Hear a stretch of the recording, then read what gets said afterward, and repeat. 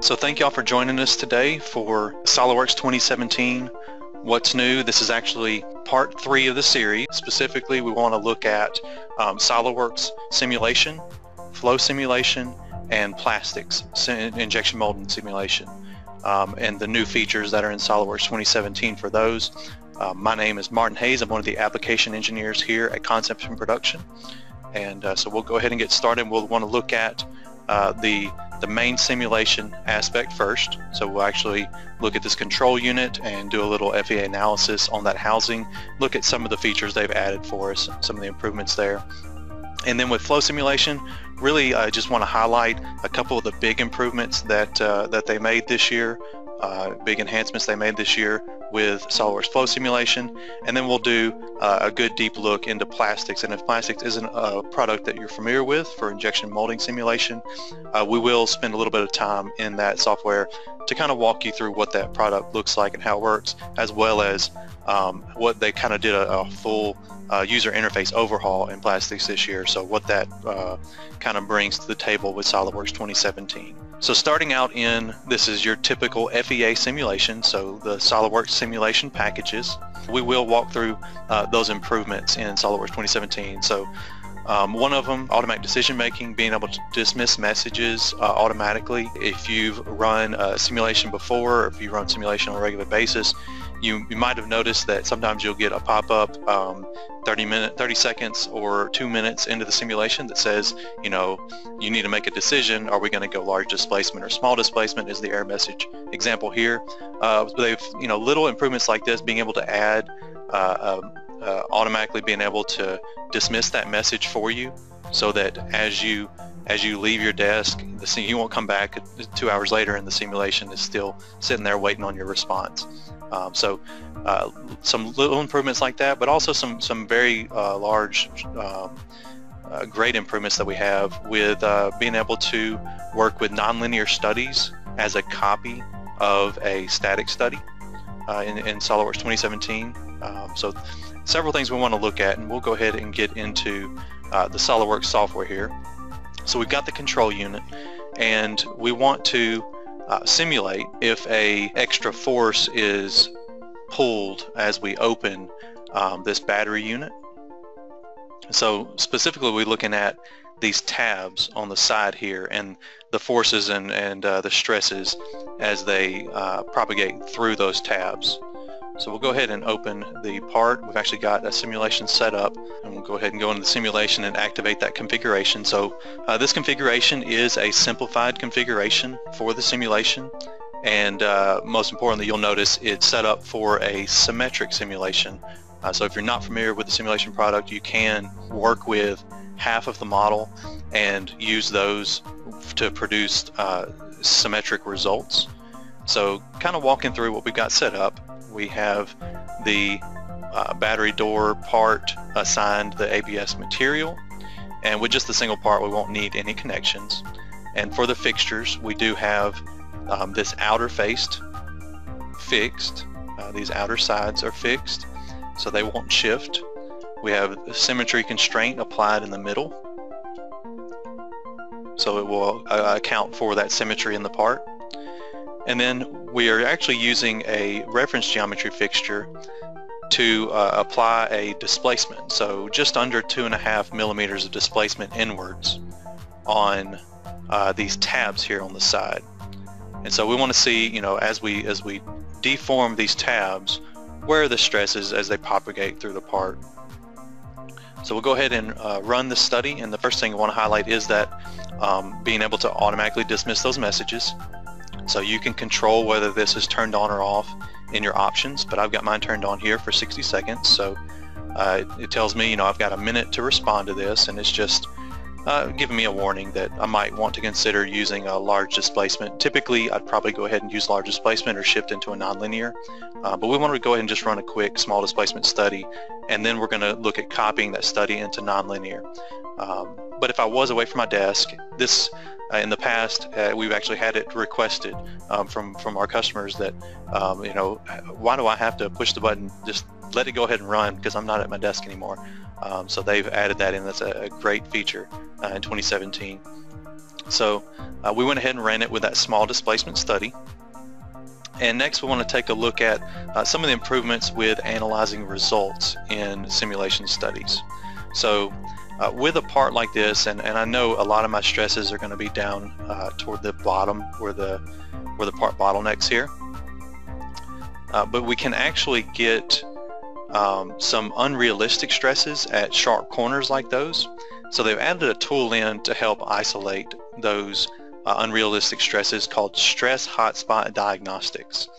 And what this will do is will allow us to see areas that might be unrealistic stresses due to those sharp corners in there. Typically, we're going to see in this model, it's actually going to show us the areas of induced stresses that would probably be solved by, a fillet would probably be on that edge in the in the actual injection molded part. And so that's a good little tool that we have to warn us about those stress hotspot areas. It can also help to isolate, the areas of, the main high stress areas as well. So as we go back over into that stress plot, we also have some improvements working with your legend here. So now instead of having to go in and actually modify the result plot, we can do a lot of modifications here built into the chart if we wanted to adjust the maximums or reset the colors of the maximums in this plot. So if I go ahead and click on this color here, I can actually change that to see any areas above a certain value that I'm interested in.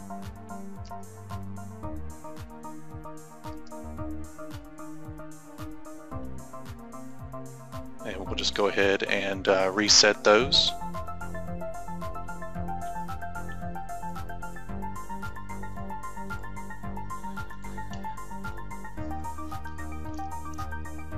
As well as knowing that we have those sharp areas there at the bottom that might be causing some inaccurate stresses, we might want to go in and do a nonlinear study. We do have a good amount of displacement here in the model, so we might want to take into account the plasticity of the model itself. Previously, you could duplicate a study, copy a study, but you couldn't transition a copy from static to nonlinear. So now they've given us that option. As we copy the study, instead of having to create a nonlinear study from scratch and copy individually each thing from one tree to the other, now we can simply select nonlinear and generate a copy of that study to be run in nonlinear. From there, of course, we'll want to go in and make sure we get a nonlinear material applied. And in case you don't know, with SOLIDWORKS active subscription of SOLIDWORKS simulation, you do have access to materiality materials online where you can actually download different specifications. And I've got a ABS plastic download here with plasticity applied in it. So just switch into a nonlinear material model. But a great tool online to be able to use that materiality.com to integrate directly into SOLIDWORKS and save those in. Another thing they've improved with nonlinear studies, not just being able to copy them over from a static study, but in the study properties for a nonlinear study, now you have the option, just like we used to in all the other studies, to be able to do an automatic solver selection.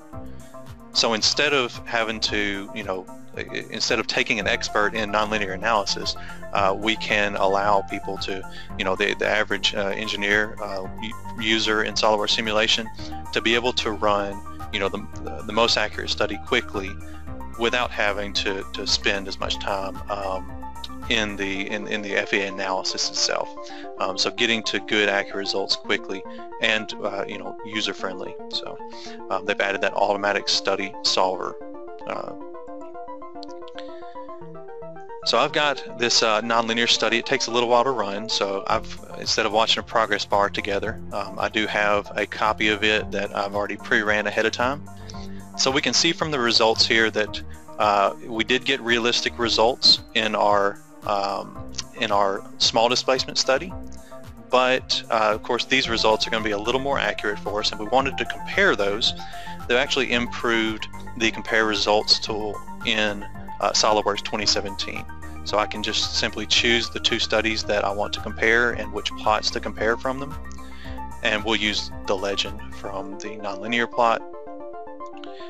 And with the new improvements with the compare tools, it's really easy to be able to see what type of differences it makes using a nonlinear study versus that static study with small displacements. Now back in the assembly, we will take a look at one of the other options we have in SOLIDWORKS 2017 for displaying those simulation results. So I've got an assembly simulation here of that main part, and I'll go ahead and get it loaded, and we'll take a look at the results there. And what they've added for us as far as on the assembly level is we can actually use these simulation results, and while we were always able to view these results in the context of the assembly, now they've actually made it where we can view the results alongside real view or photo view 360 graphics. So we can come out with some nice high quality results either with real view or if you import that into photo view 360 for nice professional renderings. And this is going to give us a lot better ways to not only analyze the results but communicate those results to whether it's working with a customer or to another department. Being able to see the results not only in the context of the assembly but with that high quality view is a great option we have in 2017. All right, so next we want to take a look at SOLIDWORKS Flow Simulation with 2017, and like I said, really just want to highlight two of the main big improvements that they've made with flow simulation. The first one being that we now have the ability to copy the conditions of a flow simulation from a smaller component, a lower level component, up to the higher level assembly. For instance, this PCB board has been analyzed and we've set up the flow simulation for that. We can actually take those flow conditions and pull them into the larger level study as we want to take more into account with that control unit. So these studies are linked. If we were to change any of the conditions in the component, those could be updated into your larger assembly, into the flow simulation for the larger assembly, as well as you're able to maybe set up a design library of common components that you use in your flow simulations with their flow simulation conditions built in. So this is going to allow us to be able to save a lot of time setting up those studies, and just the convenience of being able to reuse that data over and over again, especially for the components that we use in a lot of studies. The second improvement we want to highlight in flow simulation is multi-parameter optimization. So previously you were only able to work with a single parameter at a time, working toward optimizing your design. But now you can actually use several parameters as you look for that optimal value. If you've worked with design studies in SOLIDWORKS FEA simulation, this is similar to that in flow simulation, but now you're not limited to just a single value at a time. It really is going to allow us to be able to quickly set up the most challenging validation problems. And with this, another improvement they've made with the optimization tool in flow simulation is you can actually use geometry variables like dimensions, or you can use simulation parameters.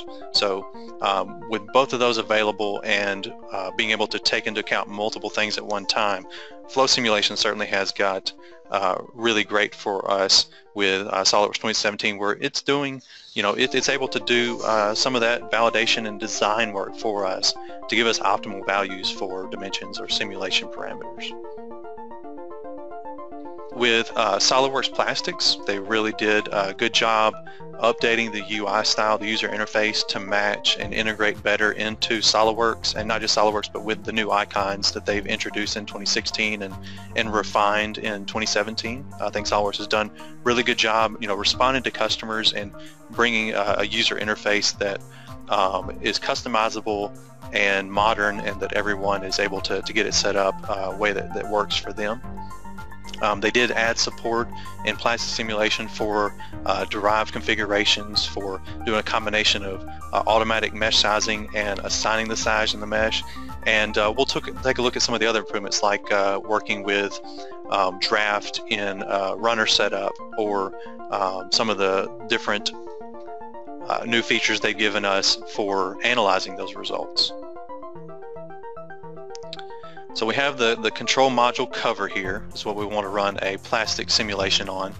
And here in the configuration manager, we just want to point out, as we switch into that model, flow simulation, or excuse me, plastic simulation does support now the derived configurations. And looking at our settings for plastic simulation, they've added in a new setting that's really going to help in opening times for part models. So when you're running a part that has, when you're opening a part that has plastic simulation information attached to it, sometimes that plastics information, as it's loaded, can take longer to open the part. So they've actually added an option in down here to allow you to disable loading that plastics data. So with that turned off, the parts open really quickly, and I can do any modeling changes I need to make, or any references I need to make with it. But the plastics information isn't loaded until I click on that plastics tab, where it will come in and load that information for me. So we'll go ahead and switch over to the derived configuration that we want to set up a little study on, show you some of the improvements with that.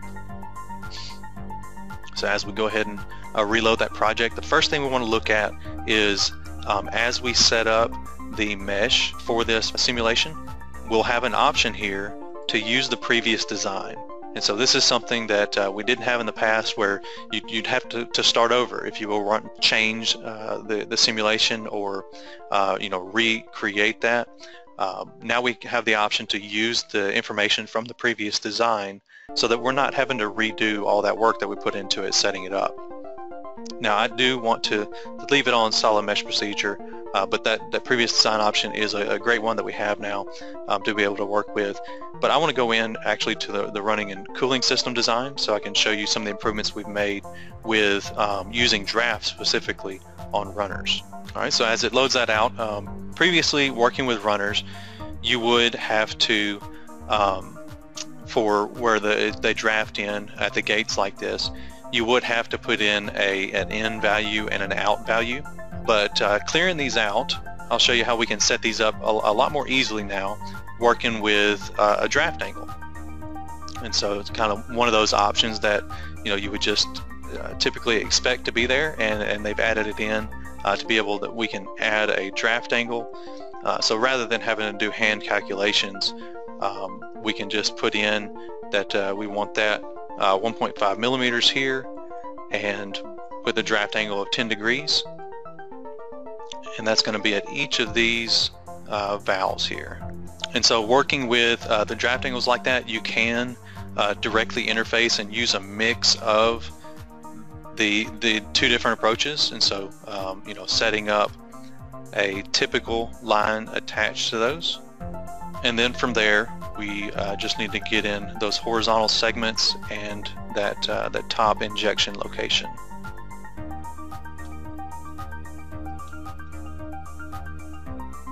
So for the injection location, again, I'm going to turn on that draft, so I don't have to do any of those calculations to figure out what that outlet's going to be there.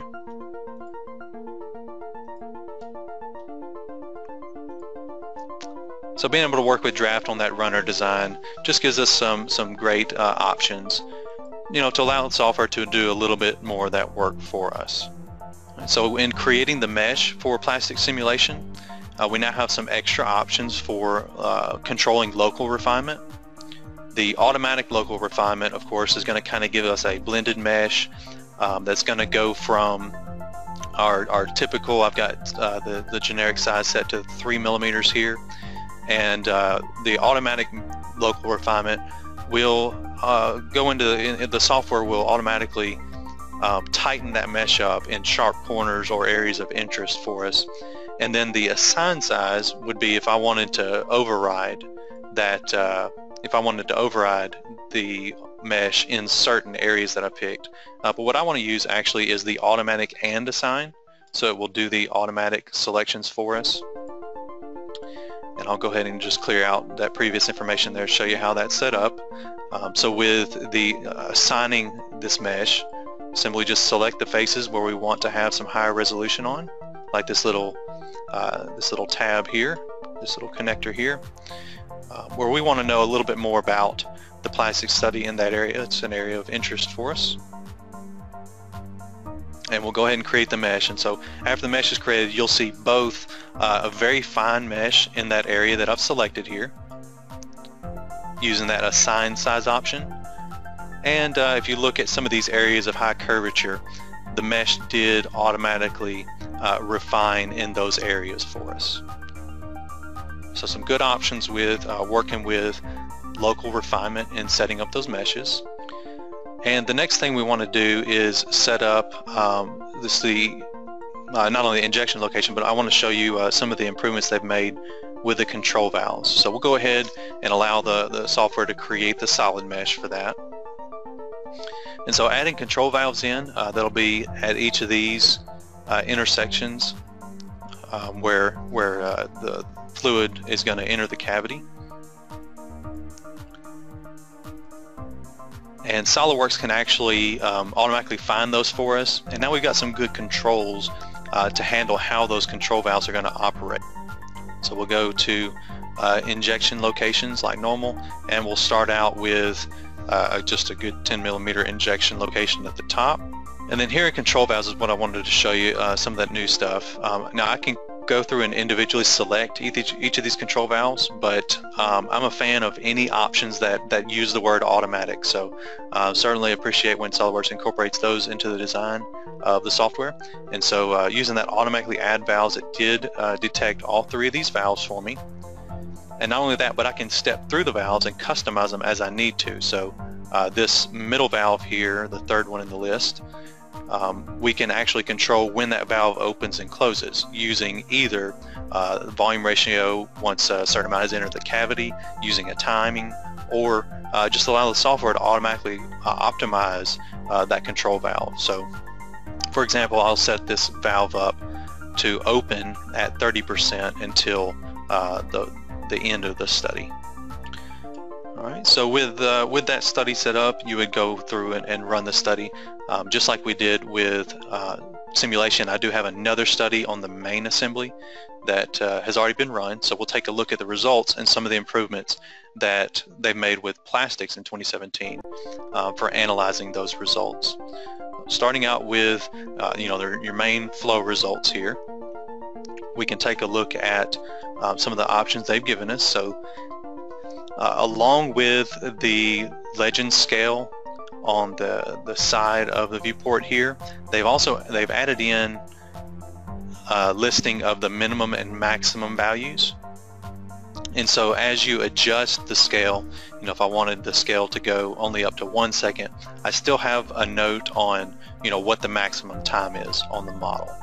So that's one of the improvements they made, just kind of including a little bit information here as you adjust your plots. You still got that reference information for the max scale there, and we can reset that. Another thing they've improved is being able to control the speed of these animations for the plastic simulation. So I can speed up or slow down that plastic simulation.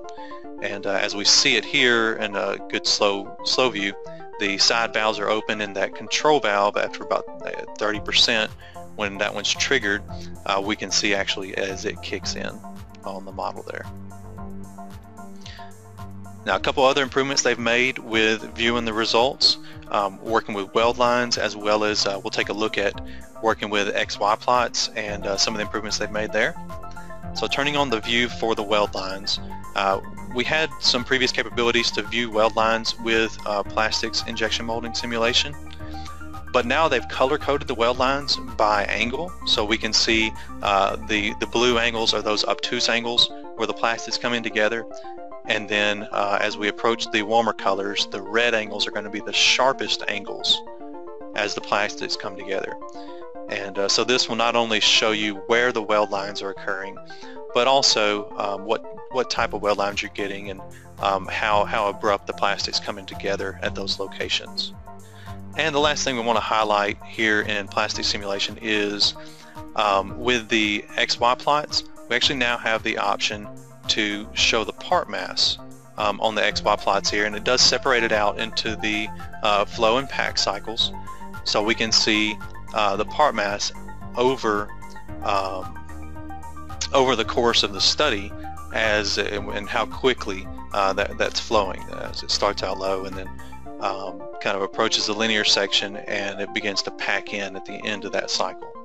So some great improvements with plastics. I really, again, like the user interface. You might have noticed as we were in there, it really flows a lot better now with the SOLIDWORKS environment there, and of course all of it's been updated with the new icons and those kind of things.